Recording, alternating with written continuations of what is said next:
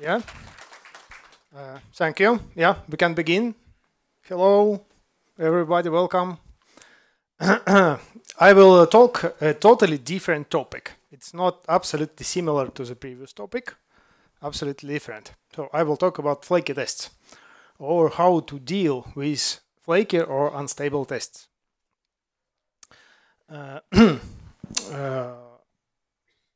Introduction. When you write you or your company create some software, writes some software, you want to be sure that it works, right? You want to be sure that your software works. And works now and will work in future also after any kinds of changes, refactorings, new features, and so on and so on. And the only working way to be sure that your software works is automated tests. You write code, you write tests, you run tests regularly, and you can be sure that your software works. At least this is how we work at Codeborne. We do use pair programming, we do use extreme programming, we write code, we write tests, and we are always sure that everything is working as we expect. Let me show what is automated tests. Let me just run some automated tests that runs against some randomly picked site in internet. Yeah, this is how automated test looks like. It opens a web browser, it starts clicking some buttons, start typing some values, some text inside, and so on and so on, and verifies that there is a correct page on the page, correct text on the page, and so on and so on. So these are automated tests. These are basically robots who help us to verify that software works. There actually are different kinds of automated tests, like unit tests, integration tests, UI tests, end-to-end tests, and so on, but all of them have one common problem. Actually, they have many of problems, but the biggest problem is that these tests are often flaky. What it means? Flaky test is a test that fails, but not always, but from time to time. This is a test that fails sometimes without any code changes. This is a problem. So it often looks like this is your build history, for example, and it always can happen that some build is green, but oops, next build is red. Some tests have failed without any changes. This is a problem. And when the test fails, why this is a problem? When the test fails, in theory, it should mean that you have found a bug. You have some bug to fix. But in case of flaky tests, you never know if this is a bug or the functionality is okay, and this is just a flaky test. Just random failure. This is a problem. A bug in a test. Yeah, it may be a bug in production code. It may be a bug in a test. We will see some cases. Yeah, today. This is a picture that I always often see. For example, QA engineer, like tester, comes to work and sees that last build has failed, and he has, for example, 30 tests failed. He says, okay, I need to investigate it. Let's investigate it. But a few seconds later, he decides, you will probably know what bad word is hidden here. Disgusting word is written here. Yeah, you know. He decides, okay, let's rerun the test. Probably next time it will become green. Ooh, let's hope so. Yeah, so this is how often typical day of QA engineer looks like. Like he runs automated test, or not he, but Jenkins, some GitHub Actions, or some like robot CI server runs automated test, and it takes probably, of course it varies from company to company, it probably takes like 20 minutes, let's say. Then some of them fail. He decides to rerun the test. It takes again about 20 minutes probably. And still some tests have failed. Probably some other tests have failed. And then he needs to investigate why it failed.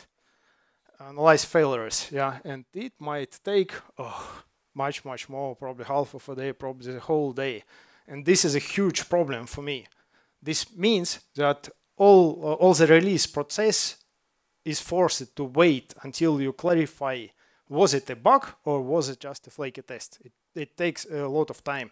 It makes our release process much slower. This is, for me, this is a big problem. That's why I like to say that our industry is in danger, actually. Yeah, it should be automated testing, but it's not really automated. It needs a lot of manual works from our side.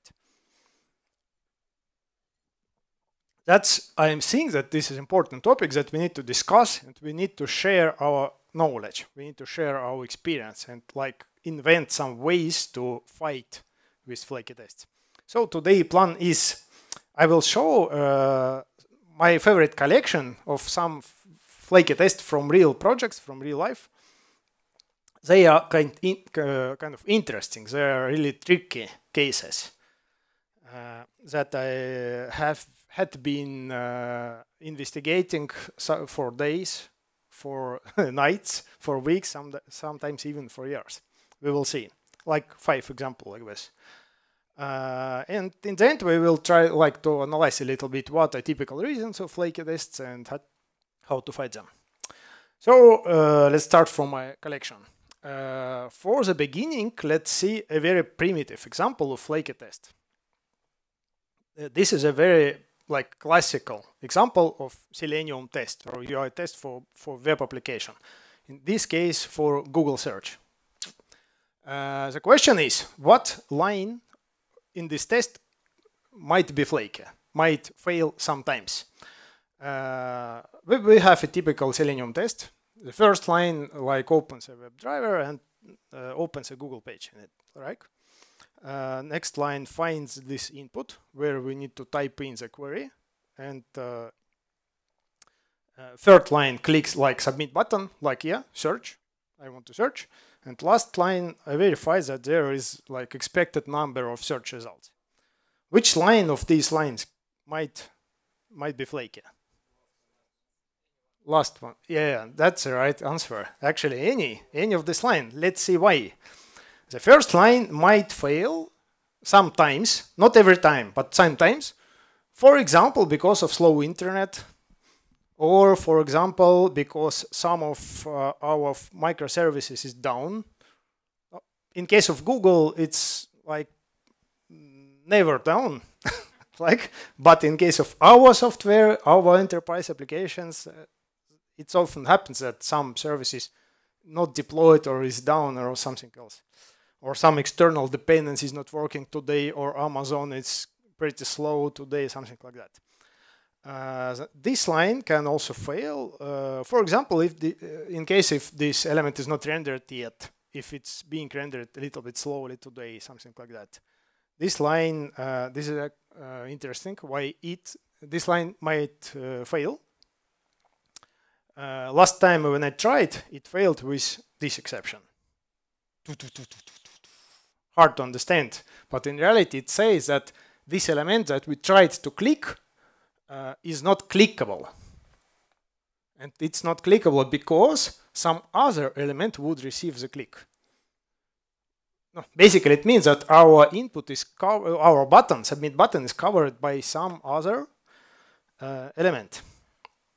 Let me show the video how it happens in reality. Don't read the text. Currently the text are in Russian, sorry. But this is a video from running tests.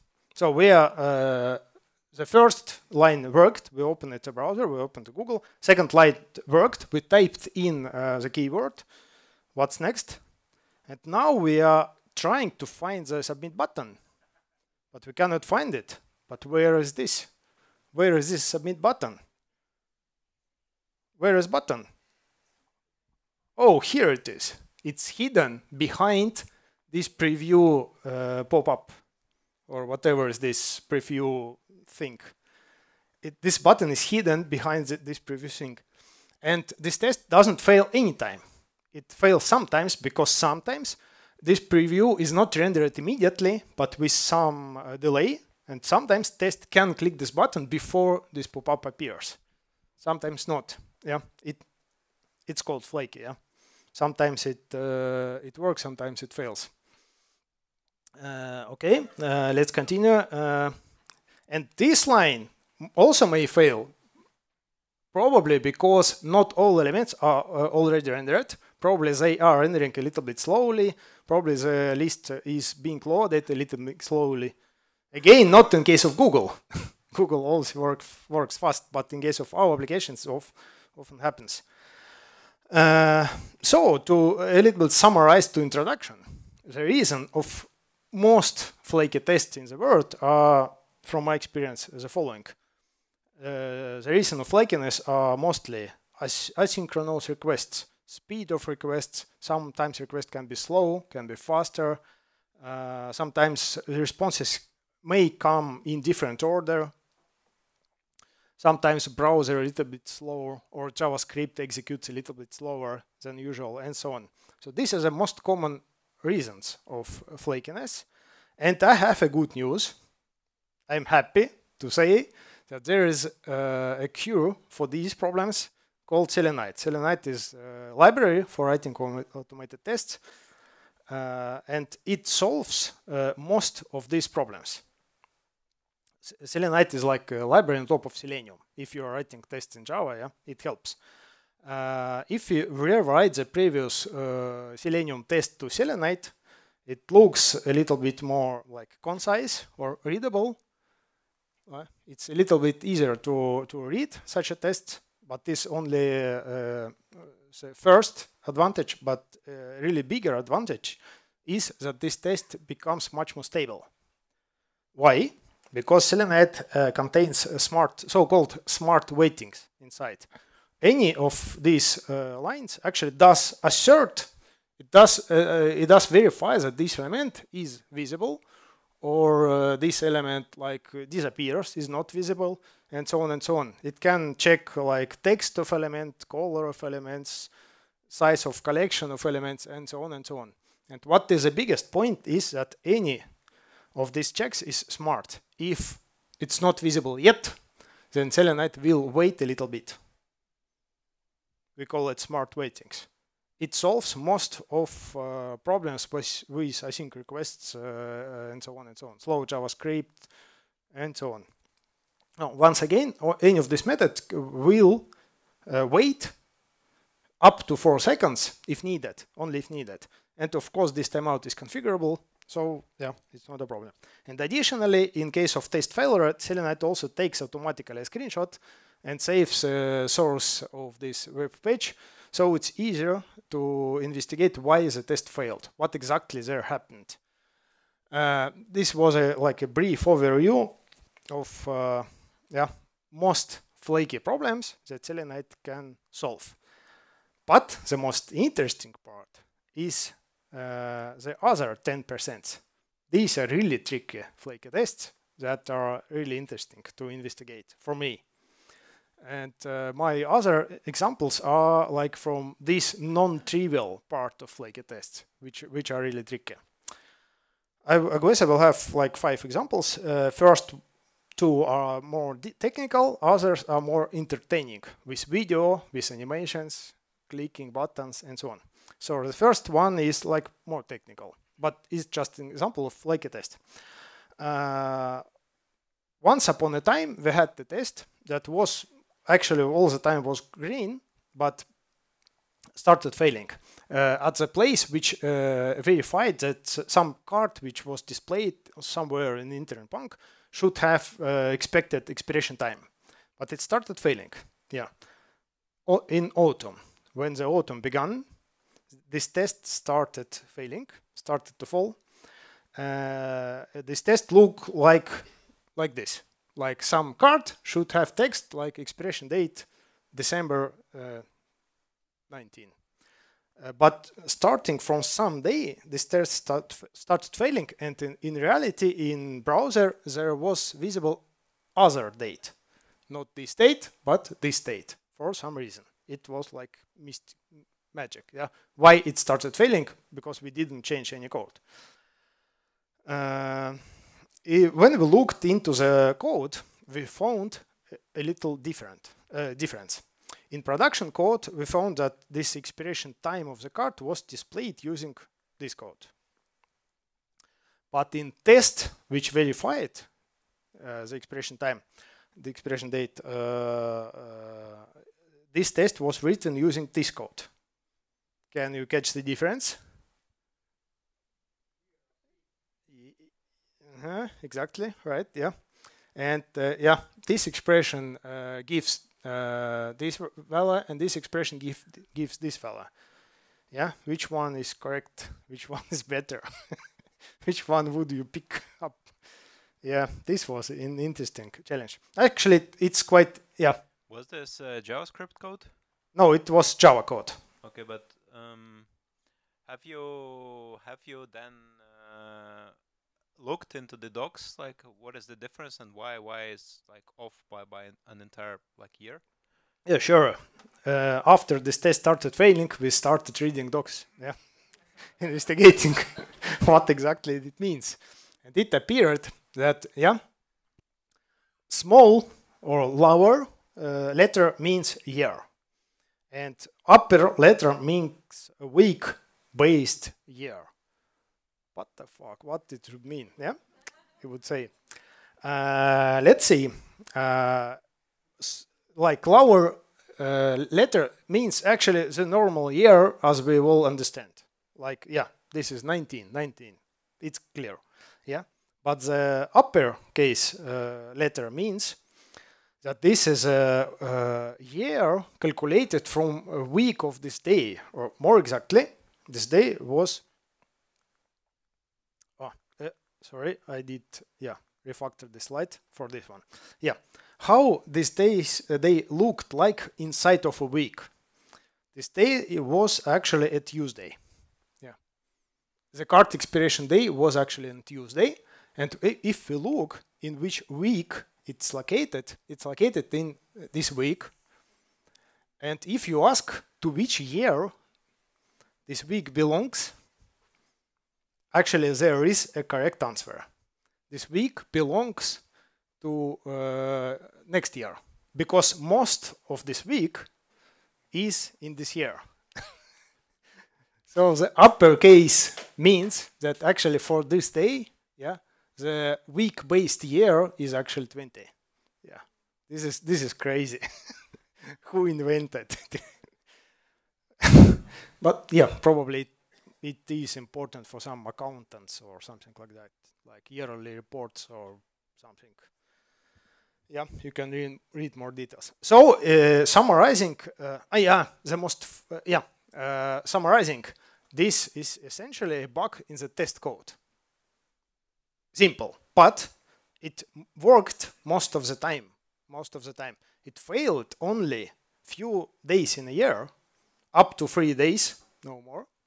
And it failed even not every year, but only in some years. But it was quite easy, because during these 3 days, it was easy to reproduce the failure. It failed every time. It gives you like up to 3 days to debug the issue and understand what happens. The next issues are much more complicated, because you could not even debug them, because they do not fail next time. So when we are composing a list of typical issues, typical problems, yet another one is like bugs in test. This is trivial, but like tricky bugs which work correctly most of the time. Let's see the next example, Java time. Yeah, we had some test. Again, UI test for internet bank, which opened some payment or created some payment, like submitted some amount, submitted some account number, clicked submit, and it very, very rarely, probably once in 100 times, it failed, saying that status of the payment is wrong. It's not like completed payment, but it's like waiting payment for some reason. Was not absolutely clear why the status is wrong. When we tried to debug this test or run on my machine, it always worked, always. we could not reproduce the failure of this test. When we started like investigating the code, we found the place. The problem was that time of this payment, like payment time, was not in past, but was in future. And it was strange because the test actually created this payment like 1 second ago. Test creates a payment, it should be in past, but oops, it's in the future. How it's possible? It's strange. Yeah, we started investigating all the code, and yeah, check was basically like this. I said that sometimes failed was like this. The time of this payment should be like in past, but it was in future sometimes, very rarely. It was like magic. Yeah. And this was the only place how we actually initiated payment time. New date, no other options. Like it was not some other if which read this time from us, some other JSON or something like that. No, only new date. Yeah, it's still Java. Yeah. Yeah, it seemed that it's not absolutely possible. How it would be possible to investigate or understand what exactly happened. And the last hope was just to read carefully all the application logs. And we started reading application logs during test run. And at some moment we discovered one strange thing in logs. This is like a request log, which for every incoming HTTP request logs URL, parameters, response, and so on. And we detected one strange thing in the request log. This log says that this request was like handled so many milliseconds, which is like impossible. It should be always positive number, like 10 milliseconds, 1000 milliseconds, but not minus 3000. It's not possible. So it was a signal that probably we should investigate. But what? how it possible? I don't know. Yeah, we started trying different experiments. They didn't help. But finally, what we did, we created a simple bash script, which actually like run in cron every second and just logged current time into a separate file. And what we found magic here. Yeah, this is a result of this like bash script which runs every second and logs current time. And yeah, you see a mystery here. Something happened here. So the problem was not with Java, was not with like tests, but it's like system time, Linux system time. Yeah. No, like Ubuntu. I guess it was Ubuntu. No. Interesting. No, it was just a dedicated continuous integration server like Jenkins on a separate machine. Yeah, exactly. Yeah, the mystery was solved like this. We found that this Jenkins server had actually two services for time synchronization. The first one is called NTP, and another one is called systemd, like this one. As much as I understand, in some older Ubuntu versions, like probably this one was default, I guess, and starting from like next Ubuntu version, this one was default. And administrators upgraded Ubuntu so that both services left.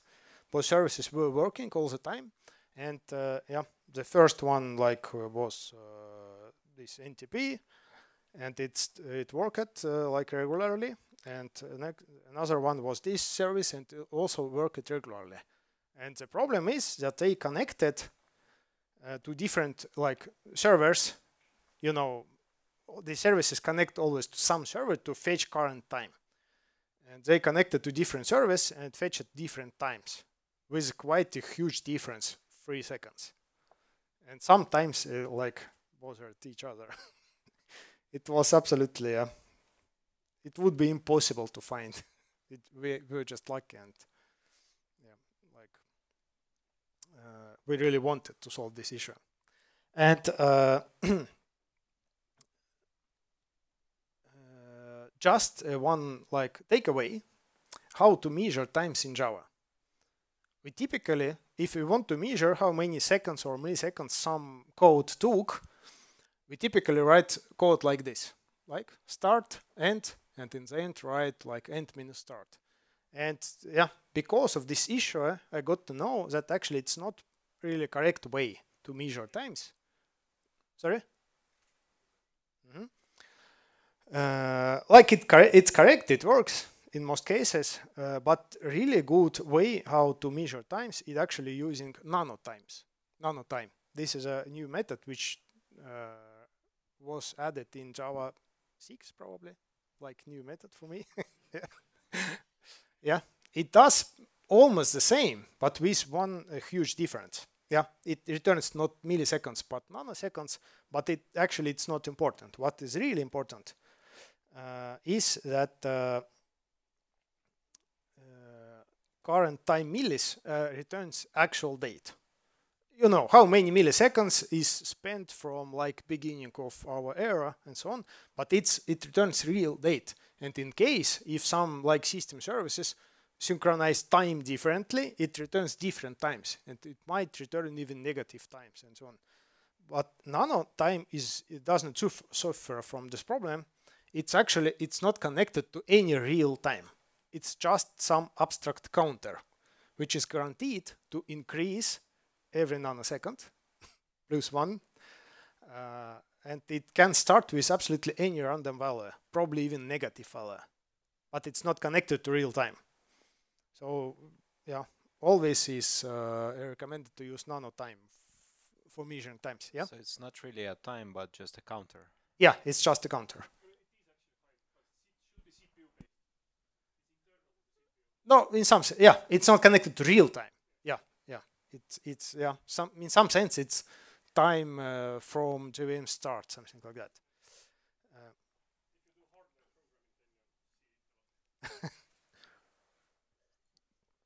Yeah. So the summary is that it's recommended to use nanotime, but the funny moment that exactly the fact that we used like bad way to measure time, this fact helped us to discover the issue. Actually, let's stop with technical stuff and let's see some more like entertaining stuff with pictures and videos. Another example of Flaky test, which was a little bit hard to investigate in the beginning. I call it nbop. Once upon a time, many years ago, we did an internet bank for in kiosk mode, you know, in like public places with big screens. It was called kiosk, and we wanted to write. We had actually automated test we tried to log in to internet bank. This automated test, which it tried to enter username Bob. This is username here. It tried to internet username Bob in this place. How it did? Test tried to find letter B, click it, then find letter O, click it, and again find letter B and click it. At most of the times this test worked. Everything was okay, but sometimes, very rarely, this test failed, like because of wrong username. And when the test failed, we saw on the screenshot that actually we had here not Bob username, but nbob.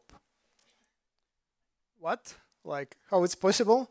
We started looking, do we really have some nbob username in some of our production code or tests? No, we did not find any nbob string anywhere in project.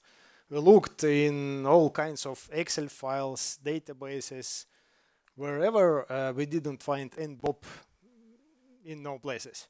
How it's possible that nbob like is visible here? Is it a bug in test or in production code, or what happened here? Like some asynchronous request, or what happened exactly? When started looking into the code,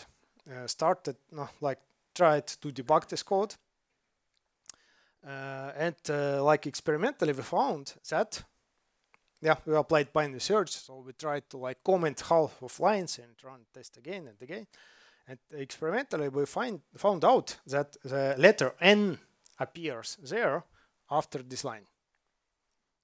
So when the test did like body click, then letter N appeared. And then the next line like added Bob here. So how exactly why the N letter appeared? And now if you look on this to this picture, you probably might guess.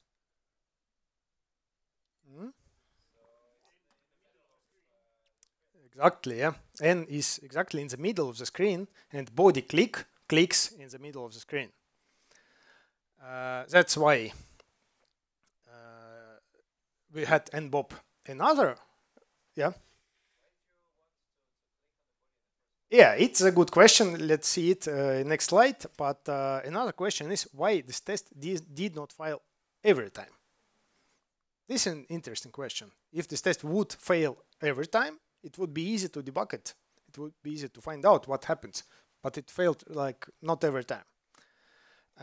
Let's see answers. Yeah. First of all, why the click was needed? It was hard to find out why. And the only theory was that probably someone clicked body to like move focus out of some previous input. It was like important to move focus out of element, but Selenium doesn't have such a method. JavaScript also doesn't have such a method like move focus out, like blurs. Okay, probably JavaScript has. Yeah, and somebody like just found this way to move focus out of element, and he did not think that this click might occasionally click something else. Yeah. So moral here is that yeah, don't insert anything into body. Don't click just in case something. Yeah. But answer for the second question, why it didn't fail anytime? This test actually dependent on size of the browser window.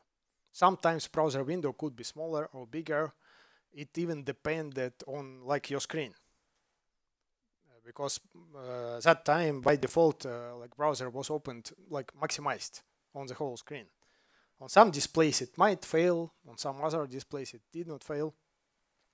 And if you run test in headless mode, in like Jenkins, there is, as much as I know, size is not like defined, is not specified. It might be quite random.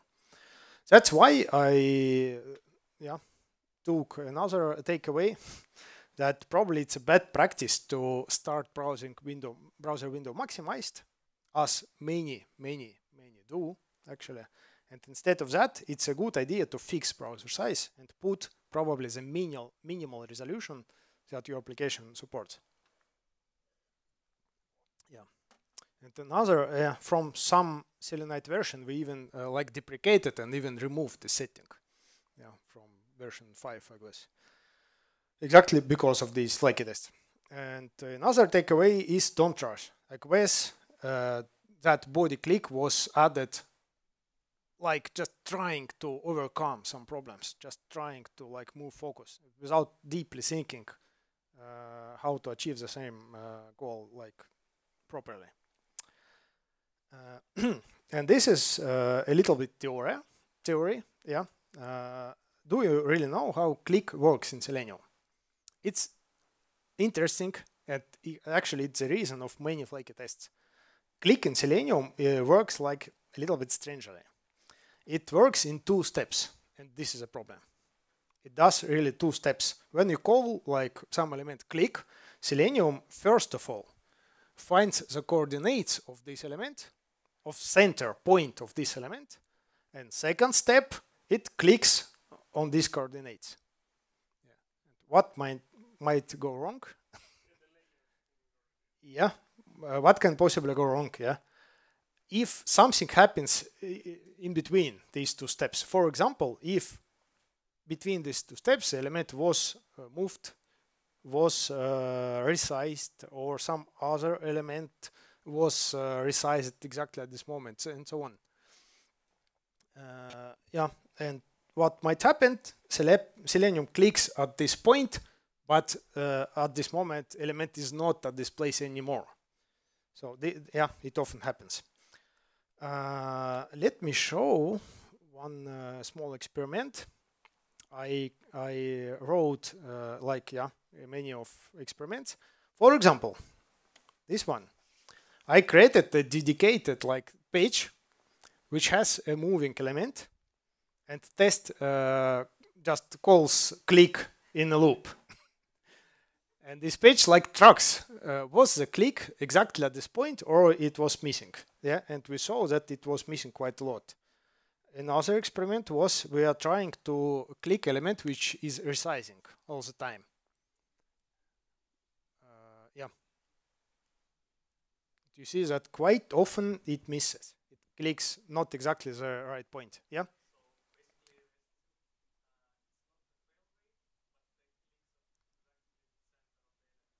Right. Right. In most cases, it's not a problem if you click not exactly the center, but a little bit like side. It's not a problem in most cases, but sometimes it may even click outside of the element. Yeah, just it's even harder to reproduce this case, but it's possible. Yeah, we will see. How to overcome this problem with click? It may be done differently. In some projects, we actually disable animations during test run. I know that many don't like this approach, but yeah, it's actually a really stable approach. This is just one example how we disabled animations in one project which used jQuery, so it's quite new project. Yeah, something like that. We had to Google and find out some CSS styles and like JavaScript snippets. Yeah, this magic code disables animations in jQuery. Probably it's also possible to find out similar code for any other frameworks like Vue, whatever, Svelte, and so on to disable animations. This is one option. Yeah, but it has one hard thing. Why it's not always simple to apply this approach, because it means that you need to do one disgusting thing. You need to do one really hard thing. Yeah, you need to talk to developers and ask to add such a code in production application.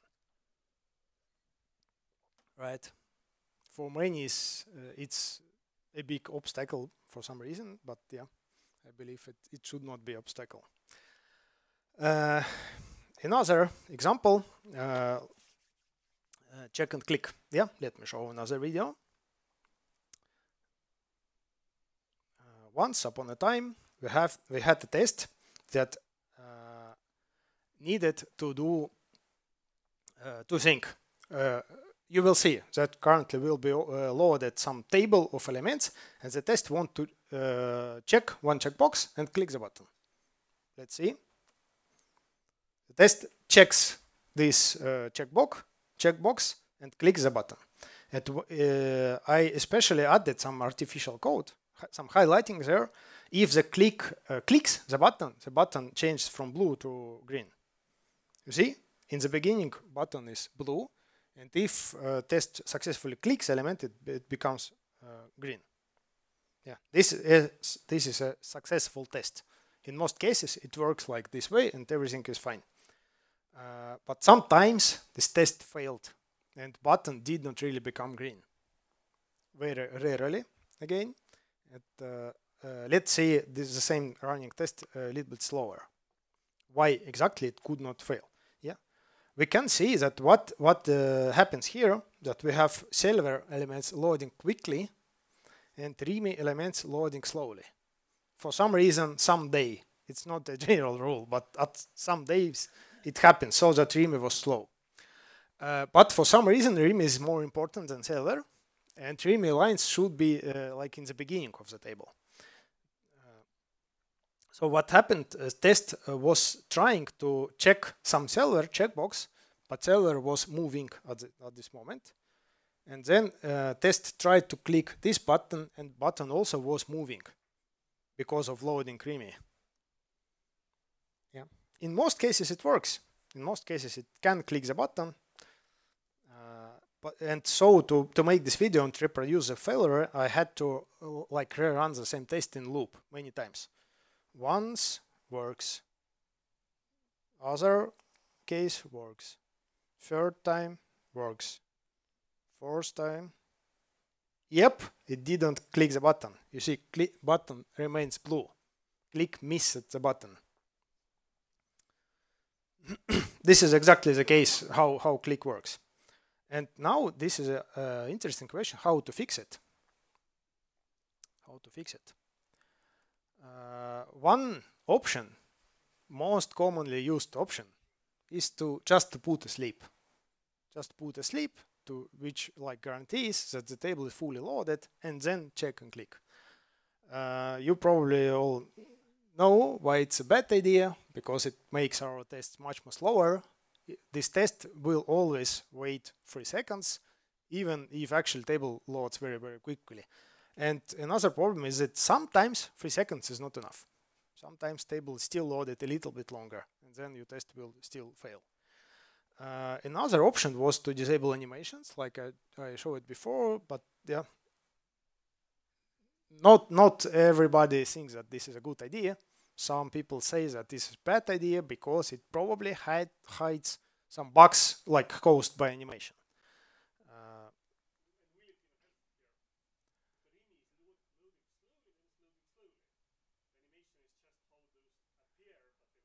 Okay, good point. Yeah, in this case, it would not help even. Yeah, good point. Yeah, yeah, good point. Yeah, absolutely. And I believe that actually the right fix is like this. We need to change both production code and test code.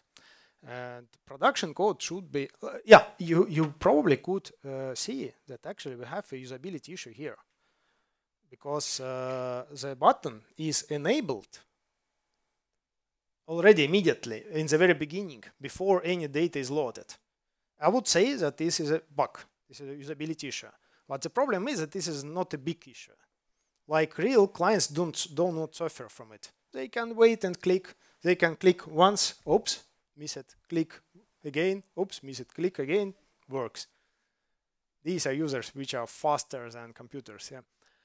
That they are also smart. So this is a usability issue, but like low priority, 0 priority. This is a problem.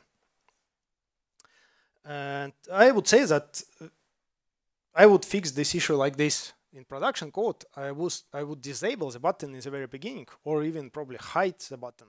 Then load all the data, and only then enable the button. For me, this is a proper behavior of the application. And it would allow me to, in test site, like first wait until this button is enabled, and only then click it. Like easy. It would be really stable test without any problems. Let's see what's next.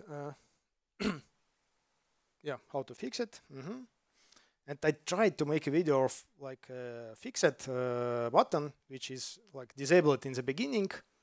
Yeah. Then after loading, it becomes enabled. Then we can check it. Yeah. So it works. So we got a stable test and we fixed the usability issue. And that's my goal here, to motivate you to make proper fixes, to talk to developers, to ask to add some locators or disable some buttons at right moments, instead of like putting sleeps in tests. I'm trying to motivate you to like find proper solutions. And the last example is a curse of the grid button. This is an example where we could not find the reason. Absolutely. We tried to add logs, we tried to debug, investigate, to find code. We could not find absolutely any explanation why this test sometimes failed. And only video helped us. Let's see this video. Oops, sorry. This was absolute, yeah, magic how it happened. Sorry again, the texts are in Russian, don't read them, I will comment. We had the test that tried to click a button. Details are not important here. It tried to fill some fields, click button. Yeah, this is the important part. The test was trying to enter one-time password here, like 0000, and click submit button. Yeah, click submit button. In most cases, again, that this test worked. But very rarely, sometimes it failed and it stayed exactly on this page. Like this test should click this button and like get to the next page, but sometimes this test remained on this page without any errors. Just test is waiting on this page for something. Just is waiting. We checked all the Ajax requests, all the logs, all the, like smart waits for timeouts. We could not find anything, any explanation. Why is the test like clicked button, but like didn't click the button and didn't get to the next page. And only video, only when I found the library to save videos from running tests, only using this video I could find the explanation what exactly happens. Let's look again on this important place. Now I run this video like slower, much slower. What happens? Test enters this 0 is there, and now tries to click the green button. Did you see it? What happened? Let's run this video again, even more slower. What now happened? Test clicks SMS, enters 40 here, and now looks below. Look below. There is button, but there is a gray progress bar which appears for like 1 millisecond and disappears. This is a problem. And click sometimes get exactly not to the button, but to the gray progress bar. Yeah, look once again. 4 zeros. Look at the button. Dish, it's covered by progress bar. You see, and progress bar disappears now. Oops, disappeared. So in most cases, test could click the button, but sometimes it clicked the progress bar. Yeah.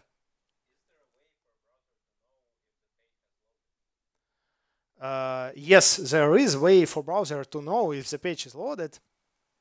Actually, Selenium by default waits for the full loading of page, but this in technical terms it means like event document ready, something like that.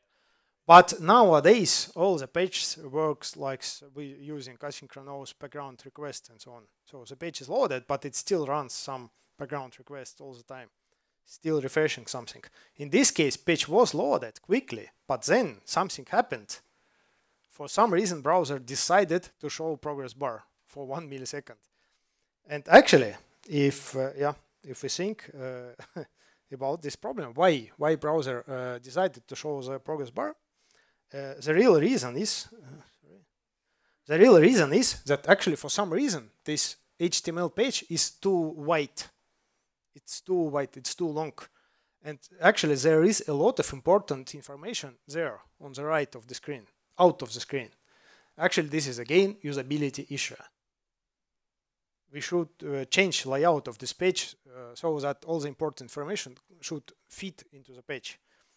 This was really ugly layout of this table, yeah. But nobody complained. Like real users could find all the information, but test, suffered from it. In some sense, this is a big point for me that very often when a test fails, it signals about usability issue in the application, which is not so much important from business side for you probably, but yeah, we could fix it. Yeah. What browser is it actually using? I have seen those issues a lot with Safari on iOS and the Mac, because the Mac does the auto hiding of the scroll bars. Then the window size jumps based on your mouse movement. If you move, then those go away, and suddenly your viewport is bigger. Yeah. You move your mouse, then suddenly you scroll something, then those jump back. Yeah. So it causes like lots of issues. This is a good question. Usually we run tests on Chrome, or in like bigger companies, bigger projects, they do run tests on all browsers, like meaning Chrome, Firefox, something like Edge. Earlier it was Internet Explorer. And as much as I know, most of people do not run tests on Safari, because Safari is ugly in that sense. It does not like Apple does not provide WebDriver for Safari for some reason. This is the only browser which does not have like good WebDriver. all other browser providers like provide browser and WebDriver, acceptable. Yeah. So it's possible to run test on Safari, but it's hard. It often fails. Yeah.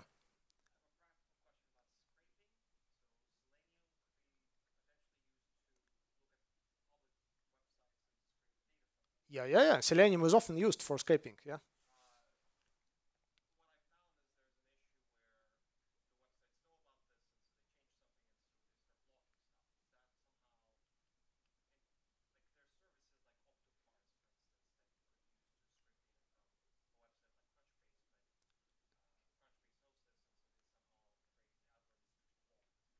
Yeah.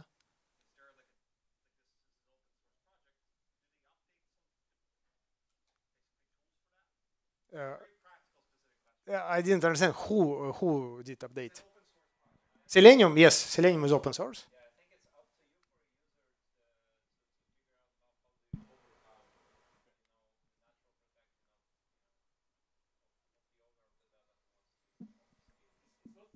For your own application. Yeah. But if you're using the Selenium for scraping, Yeah. then yes, somebody can figure out that, hey, guys, you're using Selenium to scrape. Yeah, exactly. And go to the hell. And we are trying to do some tricks that when you come with the WebDriver, then we will move stuff around or Yeah, something. exactly. Google is especially smart in that sense. A few years ago, I wrote a UI test for Gmail, which tried to log into Gmail and check that inbox has like 5 letters, but I cannot run this test anymore because Google always answers, sorry, you cannot log in. You are not allowed to log in with Selenium to Gmail. And I cannot overcome this. I don't know how to do it. Yeah, Google is smart.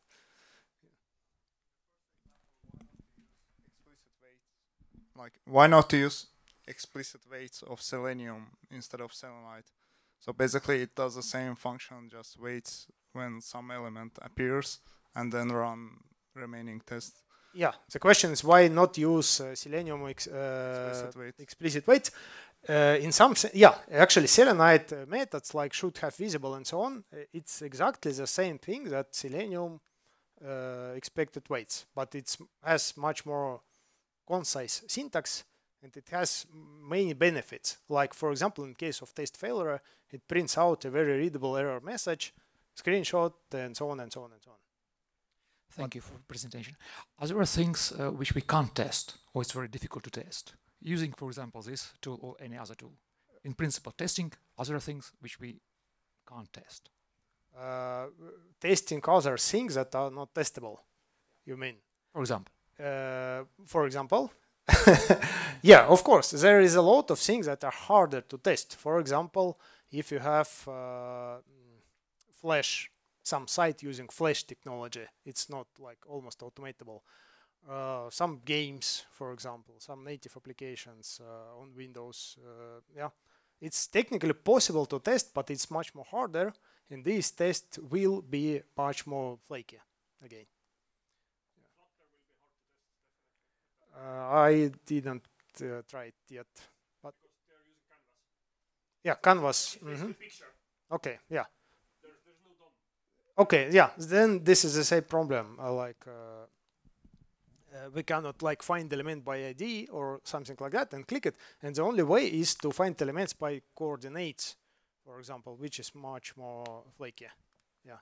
Just shortly, sometimes you should basically simulate human behavior, right? Correctly. So is it always so easy for you? Is it all the basic actions, or sometimes it can be complicated to simulate human behavior, even on such? Yeah, of course. Yeah, this is a very good question.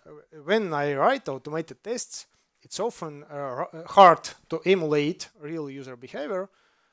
If you mean that user should shift cursor to the right and very quickly to the left and like find some drop down, yeah, it's often hard to simulate. And for my opinion, people often do this mistake that they do all the best to really simulate user behavior.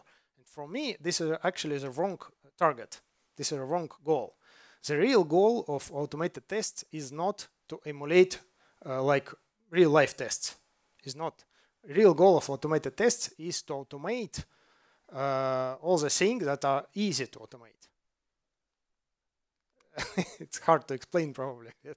But yeah, the point is that manual testers are smarter in some aspects and robots are smarter in some aspects. And we need to use humans in these areas where others are smarter, and we need to use robots in these areas where they are smarter. Like simple, yeah. It's not the goal to absolutely replace people. Yeah, it's not possible and it's not reasonable. Yeah, yeah. To write automated integration, complicated integration tests is really, really expensive. Yeah. It's like behavioral logic and external dependencies, and if this is there, that, then blah, blah, blah, blah, blah. And if I got this data, then modify this behavior this way there. And Yeah. It gets expensive. Right. There was also a question over there. Yeah. Please. For the Gmail test, did you try disabling the JavaScript, or do you know this thing like the Gmail basic version is there, whereby you can say load basic HTML? Probably not. Yeah. I did not try. There's one thing called load. When the web page is slow or something, there will be a thing in the down saying load basic HTML in Gmail. Ah, okay. No, I didn't try it. Yeah, you can try. Probably I might try. Yeah. Thank you. Not only you can teach something, but you also can learn something. Yeah, of course, absolutely. Yeah, of course. Actually, I had a lot of other slides also, but yeah, probably it's time to finish it. Yeah. Yeah, I think we can squeeze in a couple more questions to make it a nice ending. So, if any questions have left, you made it also clear. Yeah, thank you. Well, thank you, Andrei. It was a great one, as always. Yep. Also, a pair of socks to you. Yeah, thank you. Yeah. Thank you so much for joining us. And again, this is it for tonight. Massive thanks to Wise for hosting this one. And we at DevClub are working hard on the next one already. And it is likely to come following month, early August, likely. So stay tuned and make sure you don't miss it. In the meantime, enjoy the summer, have fun, and see you in a month.